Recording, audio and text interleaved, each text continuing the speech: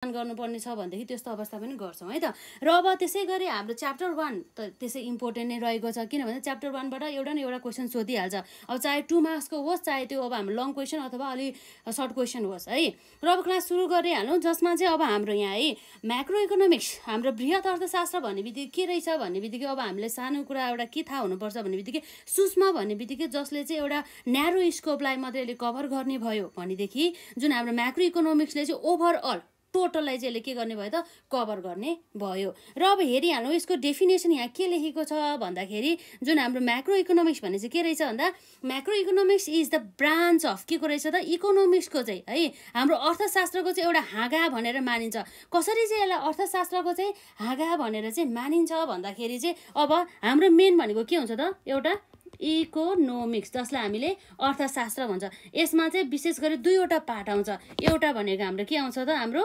Micro economics आउने भयो है, जसलाई हामीले सूक्ष्म अर्थशास्त्र भन्छौँ भनेदेखि अर्को भनेको म्याक्रो चाहिँ आउँछ है। माइक्रो र म्याक्रो इज डिफ्रेन्ट है। त्यसमा चाहिँ अब सुन्दाखेरि यसो प्रोनाउन्स गर्दाखेरि एउटै जस्तो लाग्छ, तर हाम्रो स्पेलिङहरू चाहिँ फरक छ है। एउटा हाम्रो म्याक्रो भयो भनेदेखि अर्को चाहिँ हाम्रो के हुने गर्दछ माइक्रो इकोनोमिक्स भनेर चाहिँ यसरी हुने गर्दछ है। त्यसैले चाहिँ अब हाम्रो एउटा अर्थशास्त्रको चाहिँ हाँगाको रूपमा चाहिँ जुन हाम्रो बृहत अर्थशास्त्रलाई लिइन्छ भन्ने कुरा चाहिँ यसमा चाहिँ हामीले गरेको देख्न सक्छौँ है। Macro economics is the branch of the economics which deals with economy as a whole, जसले चाहिँ हाम्रो इकोनोमीलाई चाहिँ कसरी ट्रिट गर्छ भन्दाखेरि अथवा यसले चाहिँ कसरी प्रेजेन्ट गर्छ भन्दा एज अ होलमा चाहिँ यसले के गर्नुभयो त यसले कभर गर्ने भयो। र अर्को शब्दमा भन्नुपर्दा है त in other words it is the यो के रहेछ त in other words it is the study very large economy wide aggregate variables like हाम्रो national income, money, price level, unemployment, economic growth rate etcetera भन्ने बित्तिकै यसको अर्थ के रहेछ भन्दा जुन हाम्रो माइक्रो इकोनोमिक्स भनेको चाहिँ एउटा अर्थशास्त्रको हाँगाको रूपमा चाहिँ हामीले चिन्न सक्छौँ अथवा बुझ्न सक्छौँ, र जसले चाहिँ इकोनोमीलाई चाहिँ यसले होलमा चाहिँ प्रेजेन्ट गर्ने गर्दछ। र अर्को शब्दमा भन्नुपर्दा चाहिँ हाम्रो इकोनोमीले चाहिँ अब के गर्छ भन्दाखेरि चाहिँ जुन एउटा व्यक्तिको मात्रै आम्दानीलाई चाहिँ कभर नगरेर चाहिँ यसले पुरै होल राष्ट्रको नै आम्दानीको बारेमा र राष्ट्रको नै मनीहरूको बारेमा यसले चाहिँ के गर्ने गर्दछ कुरा गर्ने गर्दछ। र त्यसै गरी हाम्रो प्राइस लेभल है, प्राइस लेभल भनेपछि अब ओभरअल राष्ट्रकै अथवा कुनै पनि एउटा निश्चित एउटा क्षेत्रको मात्र नभएर पुरै क्षेत्रको चाहिँ यसले के गर्ने गर्दछ त प्राइस लेभलहरूलाई यसले हेर्ने गर्दछ भनेदेखि अनइम्प्लोइमेन्ट पनि एउटा पुरै राष्ट्र एज अ होलको रूपमा हेर्छ भनेदेखि इकोनोमिक ग्रोथ चाहिँ एउटा कुनै पनि कम्पनी अथवा कुनै पनि एउटा जुन हाम्रो भनौँ न एउटा कुनै पनि व्यक्ति अथवा कुनै पनि कम्पनीको मात्र नहेरेर चाहिँ एज अ होल राष्ट्रको नै यसको चाहिँ अर्थतन्त्रमा भएका जुन वृद्धि विकासहरूलाई वृद्धि दरहरूलाई चाहिँ यसले के गर्ने भयो त फोकस गर्ने भयो भन्ने कुरा चाहिँ यहाँ रहेको छ है त। र यसरी चाहिँ हाम्रो बुझ्दाखेरि चाहिँ जुन हाम्रो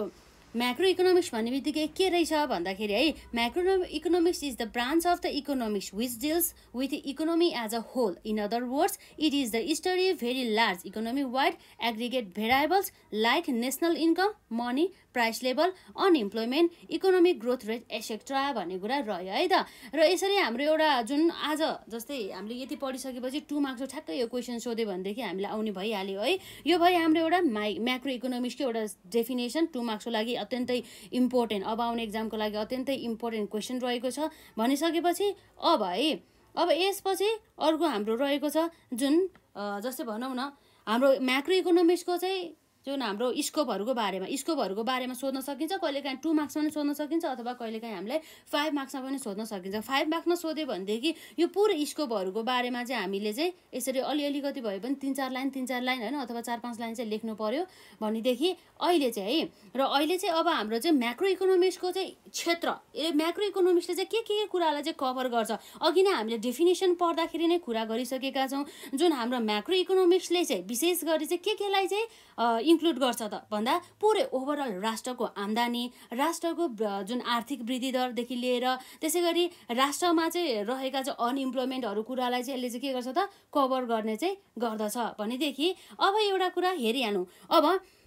म्याक्रो इकोनोमिक्सले के भयो त राष्ट्रको आम्दानी र त्यसै गरी यसले थ्योरी अफ इम्प्लोइमेन्टलाई पनि कभर गर्ने भयो र त्यसै गरी हाम्रो थ्योरी अफ द मनीलाई पनि कभर गर्ने भयो र त्यसै गरी हाम्रो थ्योरी अफ इकोनोमिक ग्रोथ है राष्ट्रको नै अब भनौँ न इकोनोमिक ग्रोथहरूलाई कभर गर्नुको साथै अब यो इकोनोमिक ग्रोथको चाहिँ थ्योरीलाई पनि यसले कभर गर्ने गर्दछ र साथै theory of the international trade है अन्तर्राष्ट्रिय व्यापारको बारेमा पनि यसले चाहिँ कभर गर्ने भयो है अब यसरी बुझ्दाखेरि म्याक्रो भन्ने बित्तिकै चाहिँ एउटा वाइड रेन्जमा चाहिँ यसले कभर गर्ने गर्दछ ओभरअल भनेर चाहिँ हामीले चाहिँ बुझ्न सक्छौँ है र अब हामीले सामान्य अब हाम्रो एकदम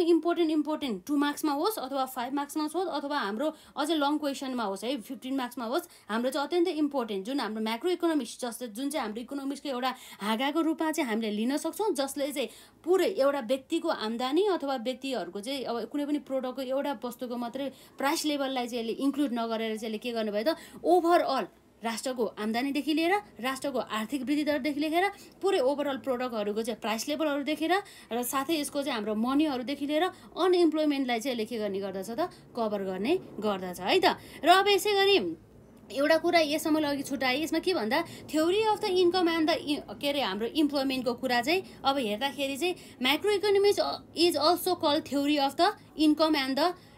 इम्प्लोइमेन्ट किन अब यो क्वेसन पनि एकदमै इम्पोर्टेन्ट रहेको छ 2 मार्क्सको लागि यो क्वेसन सोधिएको छ है यसलाई एकदमै ध्यान दिएर हेर्नु होला हाम्रो चाहिँ जुन के भन्यो भन्दा चाहिँ बृहत अर्थशास्त्रलाई चाहिँ हाम्रो चाहिँ के भनेर पनि चिन्न सकिन्छ भन्दा चाहिँ theory of the income and employment भनेर चाहिँ चिन्न सकिन्छ किन होला त भनेछ है किन भनेर चाहिँ यसको एन्सर रहेको छ यसमा because it is basically focuses on the study of determination of the level of the equilibrium income and the employment in the economy भन्ने कुरा भयो यसले चाहिँ के गर्ने भयो त बेसिकल्ली चाहिँ केमा फोकस गर्ने भयो त हाम्रो आम्दानी र हाम्रो जुन इम्प्लोइमेन्टलाई चाहिँ यसले चाहिँ के गर्ने भयो त इक्विलिब्रियम भने चाहिँ यसमा के आउँछ त हाम्रो जहिले पनि इक्वलको कन्डिसन चाहिँ आउने गर्दछ है यो चाहिँ विशेष यसलाई नोट डाउन गर्नु होला कहिलेकाहीँ सोधेको हामीले देख्न सक्छौँ अलरेडी सोधिसकेको छ पास्ट इयरहरूमा र अब अर्को कुरा भनेको है theory of the income and the employment भन्ने बित्तिकै चाहिँ त्यसलाई हामीले म्याक्रो इकोनोमिक्स भनेर पनि बुझ्न सक्छौँ है हजुरहरूले क्वेसन्स पनि गरिदिनु होला र प्लस साथीहरूलाई पनि इन्भाइट गरेर चाहिँ सँगसँगै पढ्नु होला है र अब अर्को कुरा भनेको 2 मार्क्समा पनि इम्पोर्टेन्ट छ अब कहिलेकाहीँ हामीले 5 मार्क्समा सोधिहाल्यो भनेदेखि यसको भित्रको बारेमा पनि अलिअलि लेखिदिनु होला है र अब हामीले अब बुझिसक्यौँ म्याक्रो इकोनोमिक्स भन्ने बित्तिकै चाहिँ यसको स्कोप अन्तर्गत यसले चाहिँ कभर गर्ने क्षेत्रहरू अन्तर्गत हामीले के पर्ने भयो भन्दा theory of the national income theory of the employment है theory of the money theory of the general price level र theory of the economic growth र त्यसै गरी हाम्रो theory of the international trade है नआतिनु होला हामी सबै क्लासहरू हामी अटेन्ड गर्छौँ र साथै हाम्रो यो मार्केटिङहरू पनि रहेको छ त्यो प्लस अनि हाम्रो अर्को कस्ट एन्ड म्यानेजमेन्ट अकाउन्टिङको क्लासेसहरू पनि गर्छौँ है त र जसमा चाहिँ हामी हिसाबहरू मजाले गर्ने नै छौँ र यसमा मजाले यो अहिले चाहिँ हेर्नु होला यति क्लास लिइसकेपछि अहिले हजुरहरूले 10-15 मिनट कति क्लास लिनुभयो यो क्लास लिइसकेपछि एउटा म्याक्रो इकोनोमिक्सको चाहिँ स्कोपहरूको बारेमा यसले कभर गर्ने एरियाहरू भयो र यसको चाहिँ जुन हाम्रो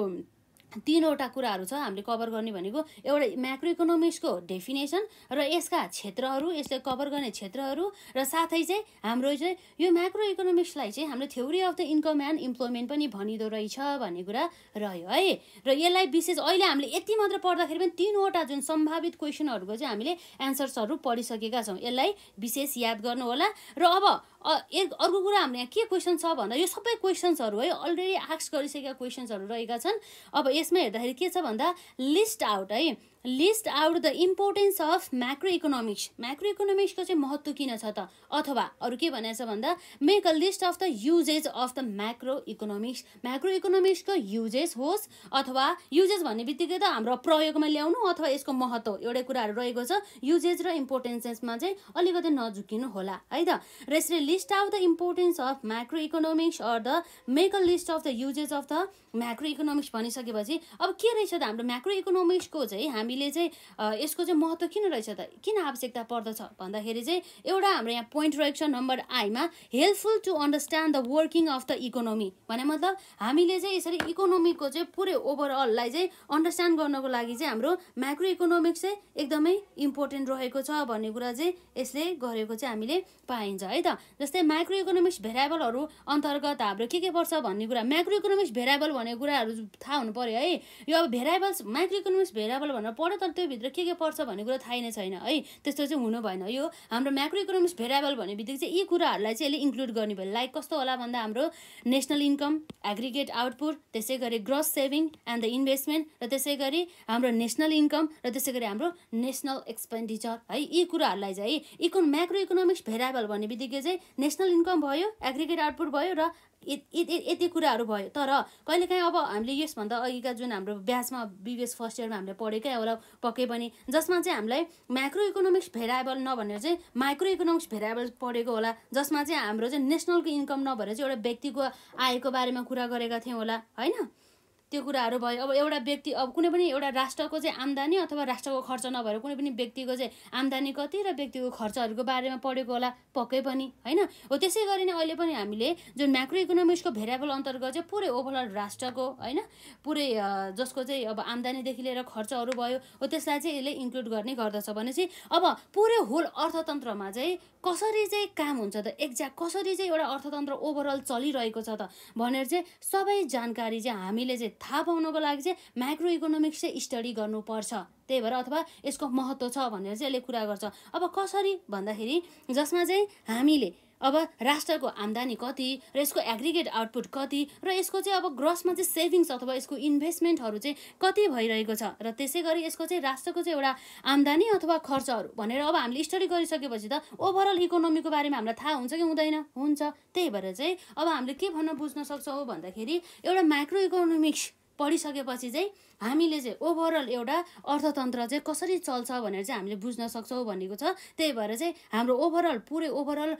जुन हाम्रो अर्थतन्त्र बुझ्नको लागि चाहिँ macro economics is most important भन्ने कुरा चाहिँ यहाँ रहेको छ है त र अब त्यसै गरी एउटा helpful to understand the working of the economy पछि अर्को पोइन्ट रहेको छ हाम्रो यो इम्पोर्टेन्स अफ म्याक्रो इकोनोमिक्स अन्तर्गत अब के होला भन्दा हेरिहालौँ यसमा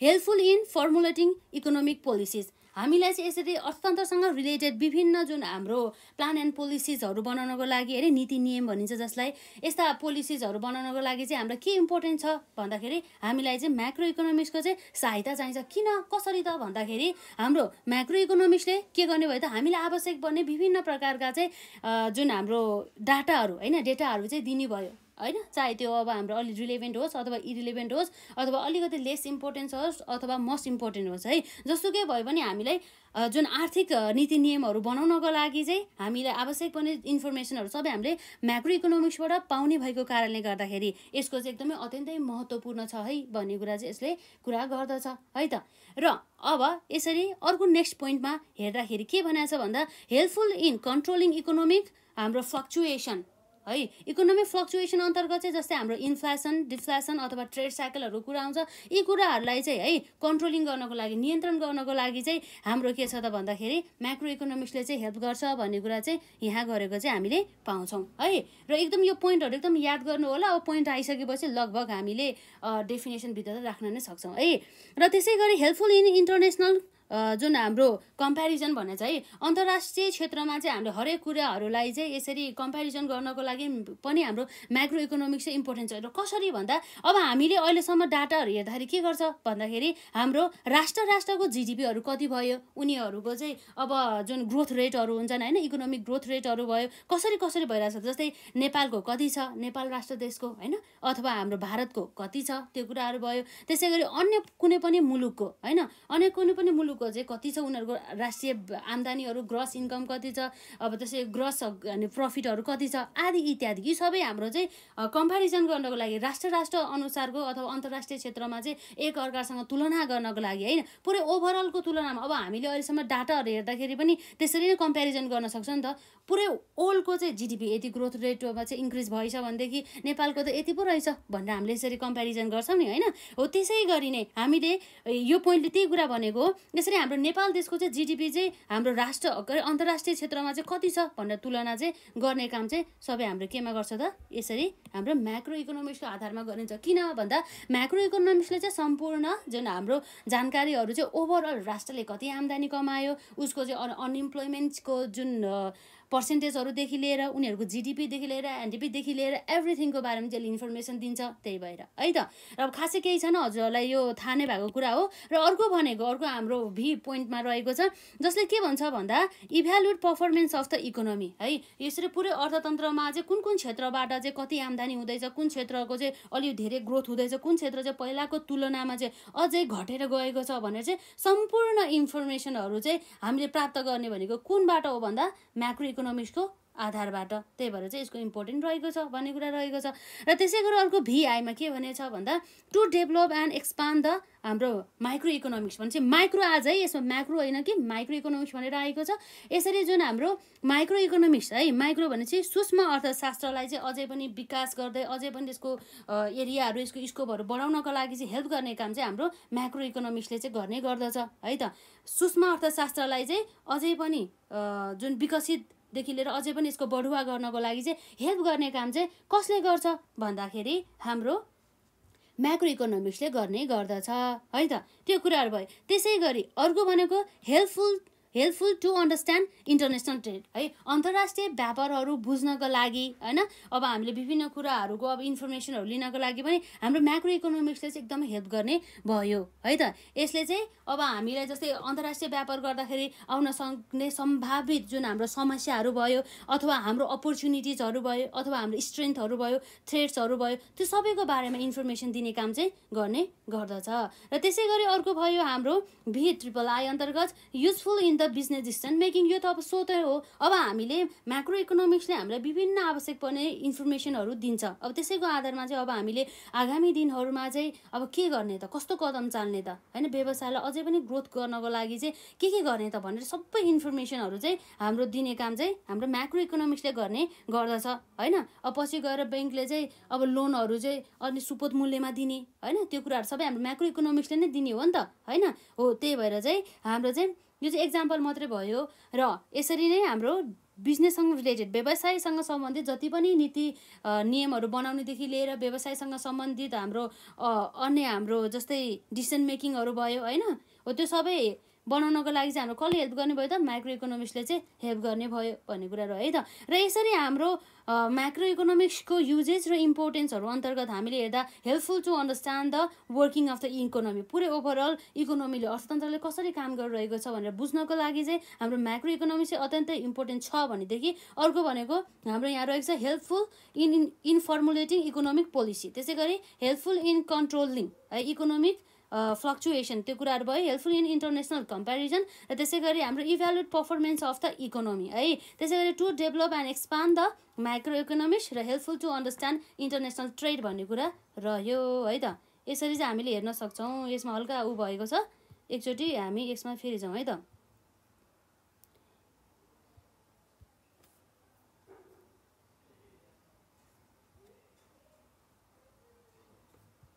हजुरहरू केही क्वेसन छ भनेदेखि गर्नु होला है, र साथै सेयर पनि गर्दै जानु होला, अझै साथीहरू जुटिँदै जाओस् भनेर। र अब अझै पनि हाम्रो इम्पोर्टेन्स कुराहरू रहेको छ, जस्तै यो इक्विलिब्रियम एन्ड द डिसइक्विलिब्रियमको बारेमा हैन। र अब यसै गरी अब अर्को इम्पोर्टेन्ट 2 मार्क्सको लागि क्वेसन्सहरू हामीले हेर्दाखेरि अब अरू के होला त, जस्तै why micro economics is called, हाम्रो के छ त अब अरू के होला, लम्पिङ मेथड भनेर चाहिँ किन भनिन्छ त हाम्रो म्याक्रो इकोनोमिक्सलाई भन्ने क्वेसन्स रहेको छ। र त्यसै गरी अर्को भनेको है, त्यसै गरी अरू भनेको के छ त, macro economics is study of the aggregate give reason. अब भनौँ न म्याक्रो इकोनोमिक्सले चाहिँ अब पुरै एग्रिगेटमा चाहिँ स्टडी गर्छ, किन होला त भन्ने कुरा क्वेसन पनि आयो। र त्यसै गरी अर्को भनेको explain any one use of the macro economics in the business decision making है त। अब म्याक्रो इकोनोमिक्सको चाहिँ अब भनौँ बिजनेस डिसिसन मेकिङमा इम्पोर्टेन्ट छ भन्यो, तर अब कसरी चाहिँ इम्पोर्टेन्ट छ भन्ने कुरा चाहिँ हामीले यसरी पोइन्ट पनि बनाएर यस्तो क्वेसनहरू पनि सोध्न सकिने रहेछ है। र अब सुरुको क्वेसन्समा जाउँ। यो जुन एकदमै इम्पोर्टेन्ट रहेको छ, जसमा के भनेको छ, macro economics is also called लम्पिङ method because it splits of the economy into big lump for the purpose of study भन्ने कुरा रह्यो। अब के रहेछ त यो भनेको,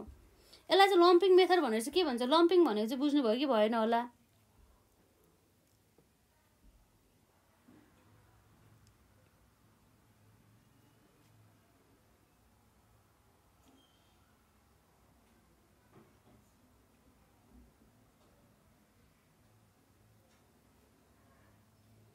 ठिकै छ है हजुरहरू क्वेसन आएन द्याट मिन्स पक्कै नै बुझ्नु भयो होला जुन अब हाम्रो लम्पिङ मेथड भन्ने बित्तिकै अघि हामीले कुरा गरिसकेको छ यहाँ लम्पिङ भन्ने बित्तिकै ग्रुप अथवा मिक्स अथवा युनिट यसको अर्थ यही नै रहेको छ यसमा अब macro economics is also called lumping method because it is split off the economy into the big lump for the purpose of study भने चाहिँ यसले चाहिँ जुन हाम्रो अर्थतन्त्रमा रहेका विभिन्न जुन छोटा छोटा युनिटहरू हुन्छन् साना साना सेक्सन्सहरू हुन्छन् भनौँ न एउटा त्यो सबै ग्रुप अथवा सेक्सन अथवा एउटा युनिटहरूलाई चाहिँ यसले ओभरअल एउटै युनिटको रूपमा चाहिँ स्टडी गरेर चाहिँ के गर्छ त डाटा प्रोभाइड गर्छ भन्ने कुरा रह्यो भने मतलब जस्ट के रहेछ भन्दा हामीले भन्यौँ यो भनेको बृहत अर्थशास्त्र जसले चाहिँ एकदमै सबै ओभरअल क्षेत्रहरूलाई चाहिँ यसले कभर गर्ने गर्दछ भनेर भन्यो है अब त्यसै गरी नै यो जुन हाम्रो म्याक्रो इकोनोमिक्सलाई चाहिँ लम्पिङ मेथड भन्नुको कारण भनेको चाहिँ यो जुन के रहेछ त म्याक्रो इकोनोमिक्सले चाहिँ पुरै ओभरअल अर्थतन्त्रमा रहेका जति पनि ग्रुपहरू छन् युनिटहरू छन् त्यसलाई चाहिँ के गर्ने भयो त एउटै ओभरअल एउटा क्षेत्रमा चाहिँ एउटै क्षेत्र हो अथवा एउटै ग्रुप हो भनेर मानेर चाहिँ के गर्नु भयो त यसले स्टडी गर्नको लागि चाहिँ यसले चाहिँ मान्ने भयो त्यही भएर चाहिँ भन्ने कुरा भयो सामान्य कुरा हो तर पनि अब कहिलेकाहीँ सोध्यो भनेदेखि चाहिँ अब हजुरले लेख्नु होला है त्यसै गरी हाम्रो macro economics is the study of the aggregate give reason है अब जस्तै अब त्यो लम्पिङ मेथडको जस्तो पनि यो पनि एउटै कुरा रहेको छ यसमा चाहिँ हाम्रो म्याक्रो इकोनोमिक्सलाई चाहिँ हामीले के भन्छ त एउटा स्टडी अफ द एग्रिगेट भनेर बुझ्न सक्छौँ अब किन रहेछ भन्दा it is the study of the very large economic wide aggregate variables like GDP, price level, unemployment, economic growth, etc. है अर्थतन्त्रको चाहिँ एउटा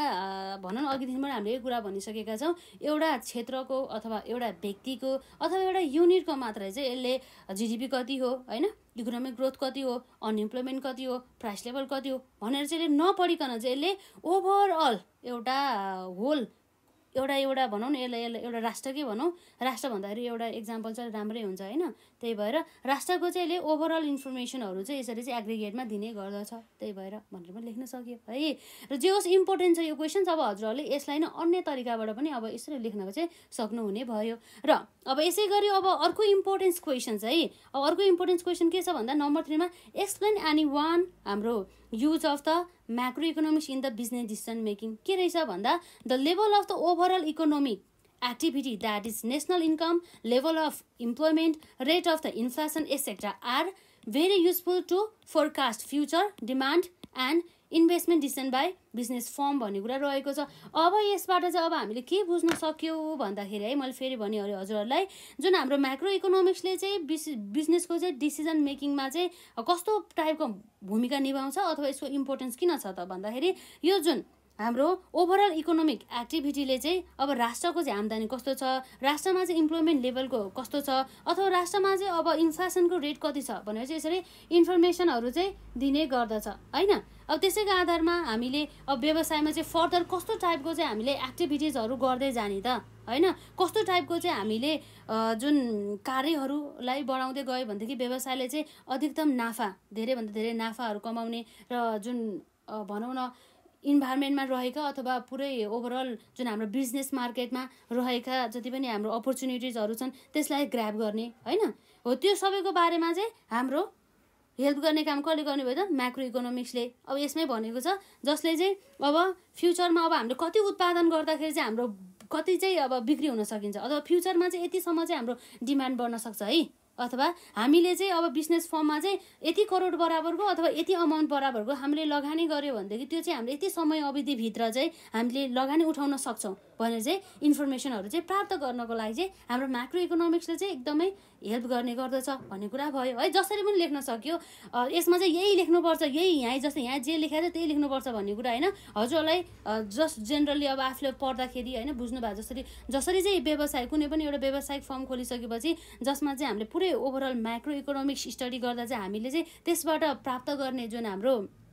बेनिफिटहरू भयो हैन त्योहरू पनि लेख्न सक्नुभयो है त र यसरी चाहिँ अहिलेसम्म हेरेको भनेको हाम्रो म्याक्रो इकोनोमिक्सले इकोनोमिक्सले चाहिँ बिजनेसमा चाहिँ बिजनेस डिसिजन मेकिङमा निभाउने एउटा भूमिकाहरू भयो। र त्यसै गरी हाम्रो एग्रिगेट जुन म्याक्रो इकोनोमिक्सले चाहिँ किन चाहिँ एग्रिगेटमा चाहिँ स्टडी गर्दछ त्यो कुराहरू भयो, एग्रिगेट अथवा ओभरअलमा चाहिँ भनौँ है। र त्यसै गरी हाम्रो म्याक्रो इकोनोमिक्सलाई चाहिँ किन हाम्रो लम्पिङ मेथड भनेर भनिन्छ त्यो कुराहरू भयो, यसलाई नोट डाउन गर्नु होला। र त्यसै गरी अर्को भनेको चाहिँ यो चाहिँ एकदम इम्पोर्टेन्ट छ, 5 मार्क्समा आउन सकिन्छ है। जुन हाम्रो list out the importance of the macro economics अथवा युजेसहरूको बारेमा त्यो कुराहरू भयो। र त्यसै गरी हाम्रो स्कोप क्षेत्र म्याक्रो इकोनोमिक्सको क्षेत्र र साथै अर्को भनेको हाम्रो म्याक्रो इकोनोमिक्सको चाहिँ डेफिनेसन र म्याक्रो इकोनोमिक्सलाई चाहिँ हामीले theory of the income and employment पनि भनिँदो रहेछ किन भन्ने कुरा है, त्यो पनि पढ्नु होला, एकदमै इम्पोर्टेन्ट रहेको छ। र यसपछि अब अर्को भनेको हाम्रो एकदमै यो जुन 5 मार्क्समा सोध्न सक्ने सम्भावित क्वेसन्स हो। र 5 मार्क्समा सोध्यो भनेदेखि हामीले 5-6 वटा त लेख्नु परिहाल्यो। र यदि हाम्रो 2 मार्क्समा सोधेको छ भनेदेखि अब क्वेसन्सले भन्ला पक्कै पनि 2 3 वटा होइन इत्यादि त्यो लेख्नु पर्ला। र अब एउटा कुरा गर्नु पर्दा हाम्रो माइक्रो इकोनोमिक्स र म्याक्रो इकोनोमिक्स बीच के भिन्नता छ भन्ने कुरा रह्यो है। माइक्रो इकोनोमिक्स र हाम्रो म्याक्रो इकोनोमिक्समा के भिन्नता छ भन्दा एउटा भयो माइक्रो भन्ने बित्तिकै MICR र माइक्रो भन्ने बित्तिकै हाम्रो के भयो त हाम्रो सूक्ष्म अर्थशास्त्र र MACR र म्याक्रो भन्ने बित्तिकै बृहत अर्थशास्त्र। सूक्ष्म अर्थशास्त्रले जस्ट के मात्रै चाहिँ स्टडी गर्ने भयो भन्दाखेरि एउटा व्यक्तिको अथवा इकोनोमीमा रहेका एउटा युनिटको मात्र यसले के गर्ने भयो त स्टडी गर्ने भयो। त्यही भएर यहाँ के भन्दैछ micro economics is a study of individual unit of an economy भनेको छ है। एउटा माइक्रो भने चाहिँ एउटा सूक्ष्म हो नि त, यसले थोरै कुराहरूको मात्र चाहिँ यसले के गर्ने भयो त स्टडी गर्ने भयो भन्ने कुरा गरेछ। यसमा त्यही भन्दैछ माइक्रो इकोनोमिक्सले चाहिँ एउटा इन्डिभिजुअल युनिट एउटा व्यक्तिको अथवा एउटा कुनै पनि ग्रुपको एउटा कुनै पनि युनिटको मात्रै चाहिँ यसले के गर्छ त स्टडी गर्ने भयो भनेदेखि म्याक्रो इकोनोमिक्स भने चाहिँ बृहत अर्थशास्त्रले चाहिँ के को बारेमा चाहिँ यसले स्टडी गर्छ भन्दा एउटा इकोनोमीलाई चाहिँ एज अ होलको रूपमा चाहिँ यसले स्टडी गर्दछ। अर्थात् एउटा राष्ट्रको होइन एउटा अब जस्तै हाम्रो नेपालको खण्डमा भन्नुपर्दा नेपाल राष्ट्रको बारेमा स्टडी गर्ने भयो होइन। त्यसै गरी अब इन्डियाको हकमा भन्नुपर्दा इन्डियाको स्टडी गर्ने भयो होइन। त्यसरी चाहिँ एउटा ओभरअल एउटा एग्रिगेटमा एउटा ओभरअल एज अ होलमा चाहिँ यसले चाहिँ स्टडी गर्ने गरिन्छ, कुनै पनि एउटा व्यक्ति अथवा कुनै पनि समूह अथवा कुनै पनि युनिटको चाहिँ स्टडी नगरेर है। यो कुराहरू चाहिँ नोट डाउन गर्नु होला। यति गरेपछि लगभग हाम्रो 1 मार्क्स त आइ नै हाल्छ नि होइन। त्यति मात्रै नआए पनि 0.5 त आउला पक्कै पनि है। त्यो कुराहरू भयो भनेपछि डिफ्रेन्सेसको अन्तर्गत हामीले सुरुको नम्बर 1 पोइन्टलाई हामीले कभर गरिसकेका छौँ, जस अन्तर्गत हाम्रो के भयो त एउटा भनेको माइक्रो इकोनोमिक्सले एउटा इन्डिभिजुअल युनिटको स्टडी गर्छ भनेदेखि अब इकोनोमीको चाहिँ एउटा युनिट भन्न खोजेको है मेन। र त्यसै गरी म्याक्रोले चाहिँ इकोनोमीको चाहिँ सबै होल पार्टहरूलाई चाहिँ यसले कभर गर्ने गर्दछ, स्टडी गर्ने गर्दछ भन्ने कुरा भयो। र त्यसै गरी नम्बर 2 मा रहेको छ अब हाम्रो यो यसमा भनौँ न बेसिस अफ डिफ्रेन्सेस अन्तर्गत अब हाम्रो यसमा के छ एरिया अफ स्टडी भन्ने कुरा आछ है। अब एरिया अफ स्टडी क्षेत्रहरू के हुन् भन्दाखेरि यसले चाहिँ एउटा अब जस्तै यो चाहिँ डेफिनेसनमा हामीले यसरी लेख्न सक्यौँ भनेदेखि यो पनि लगभग एउटै कुरा हो होइन, डेफिनेसन र यसका क्षेत्रहरू। र त्यसै पनि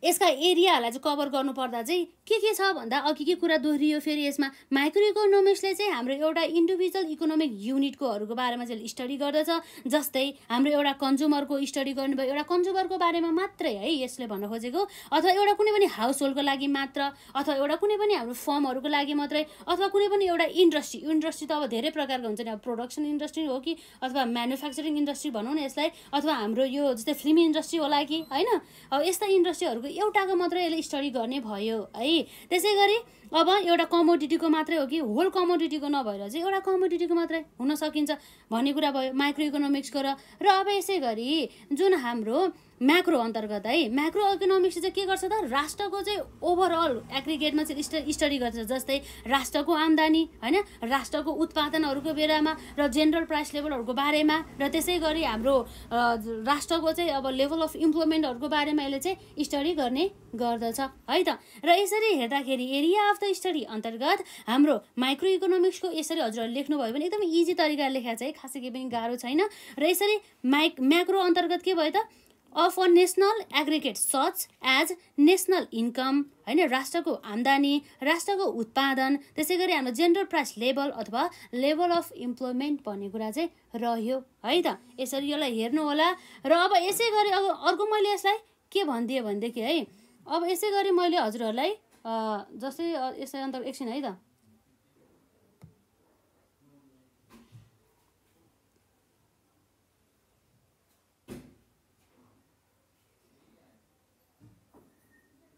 आवाज आउँदैछ त हजुरहरूलाई? हल्का यसमा चाहिँ कल आएर अलिकति डिस्कनेक्ट भएको छ हैन। र अब सुरु गरिहालौँ है त फेरि। अब हामीले दुईवटा पोइन्ट याद गरिसक्यो है। एकदमै म एक्जाम दिन जाँदैछु र आजको यस क्लास लिइसकेपछि चाहिँ मैले चाहिँ अब धेरै चाहिँ अब रिभिजन गर्न नपरोस् हैन। ठ्याक्कै एक्जामको बेलामा अगाडि हैन 2 दिन अगाडि चाहिँ पढेर भ्याउनेको तरिकाले चाहिँ यसो याद गर्नु होला है। र यसरी अब 2 नम्बरको पोइन्ट पछि अब अर्को छ हाम्रो 3 नम्बरको पोइन्ट है। 3 नम्बरको पोइन्टमा हाम्रो के छ त प्रब्लम्सको बारेमा। अब प्रब्लम्स भने चाहिँ के भयो होला त यसमा?